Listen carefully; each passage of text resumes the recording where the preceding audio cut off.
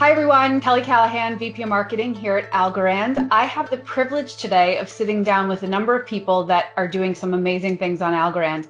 It's inspiring to see so many organizations like those we have today building on our open source platform.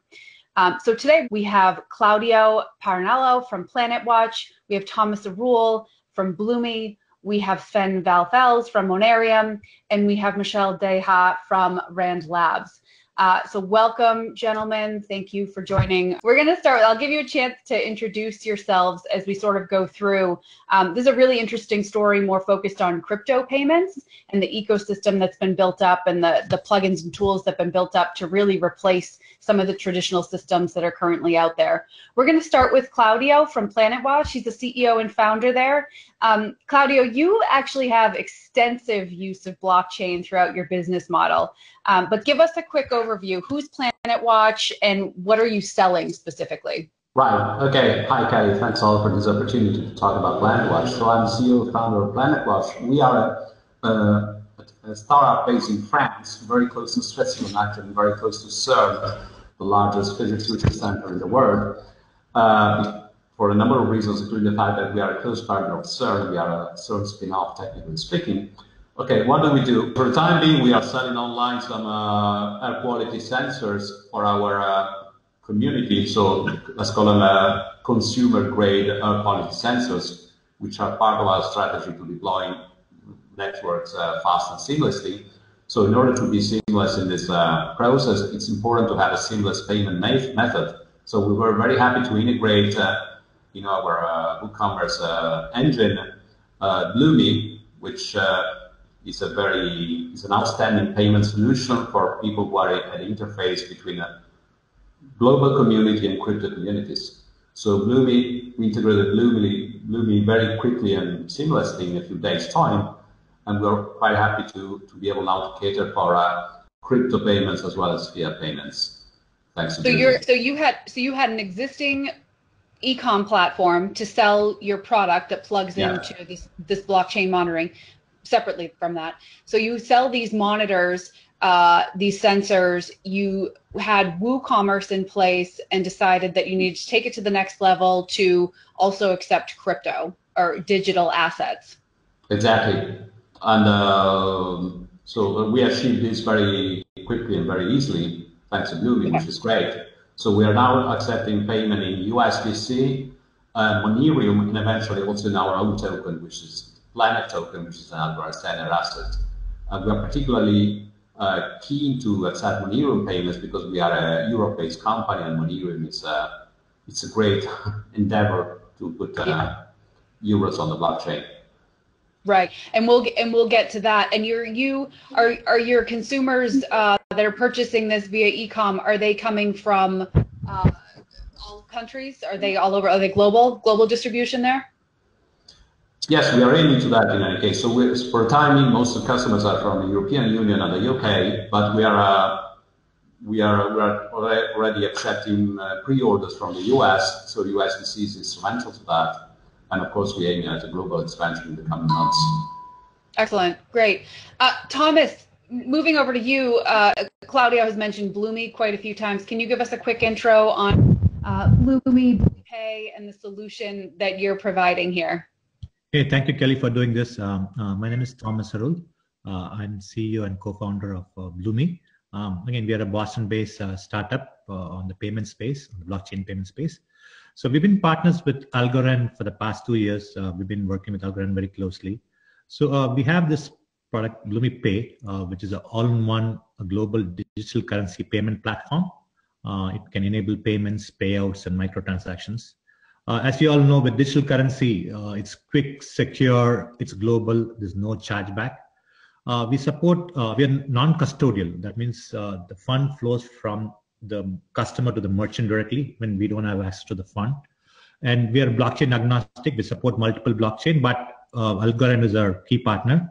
And once we support the blockchain like Algorand, automatically all the digital currencies in that platform get supported. Right now Algorand has Monerium, USDC. Once we support blockchain, all the stable coins are supported. as well as all the Algorand assets, like you can also start accepting in algos, as well as any token that is created on Algorand. So it's all configuration. There's nothing to program. Just checkbox. Hey, I want to accept Monerium. I want to accept USDC, or I want to accept this token. Automatically, the merchant is provided with the option. The customer can choose and pay whatever he's willing to do. Another thing also is that we do support multiple shop e-commerce plugins like WooCommerce, Magento, OpenCart, ZenCart. So for a customer like PlanetWatch, it was, since they already had a WooCommerce implementation of the store, it's just a couple of hours of work to configure BleumiPay and start. All I do is download the plugin from the merchants, from the shop the website, and start accepting digital currency. As simple as that. Yeah, it's amazing to see how easy this is becoming part of it. Like, you know, I think a year or 2 years ago, these things were hard to figure out, or they were only payment rails for Bitcoin, right? And now it's becoming so much more accessible, so much more open. And to your point, there's multiple e-com platforms you support. There's multiple blockchains that you support, right? So Claudio and Thomas, so you know, PlanetWatch has the e-com platform. Bleumi has the plugin where they can plug in and enable the acceptance of crypto payments, which checks that box, solves that problem. Why the Algorand version on for PlanetWatch's crypto digital asset acceptance? Well, I mean, we've been partnering with Algorand for more than a year now. It all started with a great meeting with Silvio Micali. And Algorand is just perfect for our business, for our use case, because of its scalability, decentralization, security, and also, let me say, because of the very friendly, very supportive ecosystem altogether. So, okay, technically, transaction fees are minimal, which is good, but it's not just that. It's that the whole experience is seamless. It's very easy to create your own assets on the Algorand blockchain. And lots of important functionalities are built at layer 1. So, I mean, we don't see a better match for our business at the moment. And we won't see most likely in the future as well. Yeah, and then Thomas, Claudio mentioned minimal transaction fees. And Sven, I want to get your take on this as we move over to the Monerium story as well. But Thomas, anything you want to add to that? Yeah, absolutely. I think, you know, Algorand, there are multiple reasons. One is they're a great partner to work with. And once when we started the company, so you know, Ethereum was the leading blockchain, and we wanted to disrupt the payment space with you know, blockchain-based payment. But right now, it doesn't make any sense to any transaction in Ethereum because it's more expensive than to do in a Visa or a Mastercard.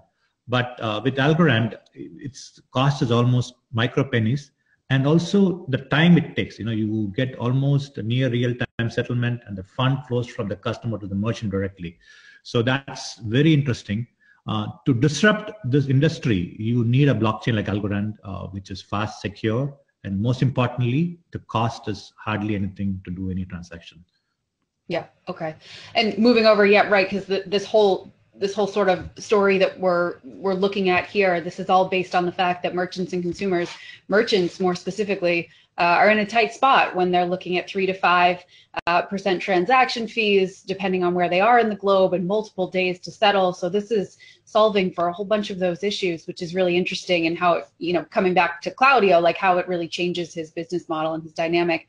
Sven, let's move over. Tell us, Sven is CEO of Monerium. You know, stable coins, they provide less volatility. To be honest, it's a more normal way of transacting instead of looking at some of the volatility of crypto assets that are out there. So stable coins have seen quite a bit of traction this year specifically. The euro, interestingly enough, is the second most traded currency. So highly important in sort of bridging that massive traditional financial system into more of a digital one on Algorand. So Sven, can you give us a quick overview of Monerium and what Monerium is doing in this space? Yes, thank you, Kelly. We're a Reykjavik, Iceland-based startup, and we're the first company authorized to issue money on blockchains in Europe. So unlike many other jurisdictions, Europe already has a framework for digital cash in place. And last year, we became the first company authorized to issue money, that's to say dollars, euros, krona, sterling, whatever on blockchains. Now, what we do, our part in this, and Claudia and Thomas, and then Michelle will describe how this is all coming together. There's a PlanetWatch is selling the sensors. They are the merchant, so to speak, but a merchant at the cost of monitoring the health of the planet and the atmosphere. Thomas is providing Bleumi the payment rails. We are the ones that are providing the money into the payment rails that will be used, that the users and consumers and merchants can access through also Michelle's wallet. So we're the money part. We're like a bank, but we're not. We safely store, but we don't lend. We just safely store the money, and we seamlessly move it from the existing European banking infrastructure onto the blockchain and back. So you can use the euros on Algorand in the same way as you would move the euros inside the European banking system, or the same way you pass a euro note between people on the street. So this is, so if I had, you know, Monerium's digital euro in my digital wallet, it's backed one-to-one by a euro. It exists somewhere as a euro, the same way that a euro in a bank account would exist.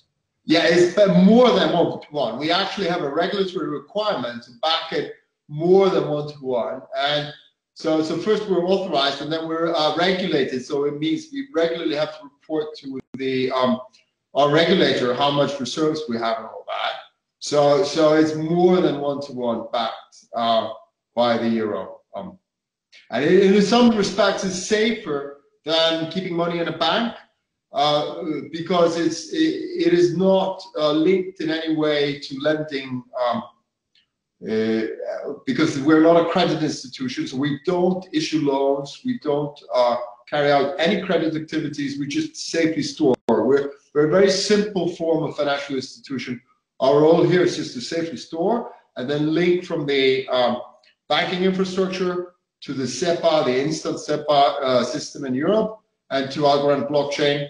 And amazingly, because I believe Thomas and both Claudia mentioned the costs involved, but by issuing the euro on the Algorand blockchain, the transaction costs actually, they go down to a fraction of the euro cent. So a use case like PlanetWatch, which requires a massive number of transactions, that it would not be feasible in the existing infrastructure where transactions are much more expensive and it takes much longer to perform. But we've been partnering with Algorand since shortly after Algorand was launched. We've also issued money on Ethereum, but Algorand immediately appealed to us because it's the first provenly scalable proof of stake blockchain. And also in the context of PlanetWatch, it doesn't require energy to update Algorand. It's actually very green. So it's very appropriate that PlanetWatch should be using Algorand to support its use case, including from the environmental perspective. Oh, that's great that you brought that up. I think that goes that gets missed a lot. So that's an interesting point, Sven.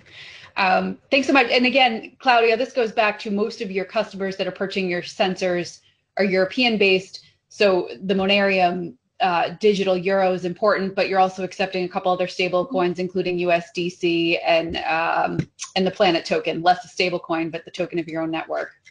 And then tying this all together, Michelle, can you just run us through Rand Labs and how the wallet comes into play and sort of is the last missing piece that consumers need, whether MyAlgo, I know there's a number of other wallet providers. Give us a quick update on the MyAlgo wallet. Great. Yeah. So I'm Mitchell. I'm the co-founder of Rand Labs, and Rand Labs, one of the main products is a MyAlgo wallet, which, you know, in simple terms, is just a wallet, but more so the way we see it is like the browser of Algorand, right? It enables a portal to access the Algorand economy and interact with it. And that's like the vision for MyAlgo, to enable people to be able to handle their own private keys, however they deem best, to be able to spend their money either, you know, through BleumiPay, paying through merchants around the world, or by participating in DeFi or lending or investment products, and all the different ways that Algorand's technology can be leveraged, right? Even to the point of signing in with your private keys to other, social networks or to platforms, all using, the safeguard of your own identity, right? Which is very different than the centralized spray that other, custodial wallets have been used, or centralized logins, credentials, right? So that's kind of how we see MyAlgo, enabling sophisticated users or newcomers to have a pretty easy time in interacting with the Algorand chain and spending money or transacting with it in other external applications such as Blumi or Claudia's PlanetWatch, or even Monerium, right? Using all the assets that are launching on Algorand that are enabling this, borderless economy and leveraging the, no jurisdictions, right? Because you can spend money anywhere in the world at the speed of, any financial network today, and at the fraction of the cost of today's system. Excellent. Great. Okay. Well, everyone, thank you for taking the time to sort of walk through this. Again, I think this is a really interesting story. There's a lot of things like this, puzzle pieces being brought together in the Algorand ecosystem. It's great to see the components coming together and how they're really solving end-to-end problems that have existed, making business models more efficient, bringing, efficiencies, transparencies, securities, and just improving business models all the way across the board. So thank you all for taking the time to join, and appreciate you being here. Thanks.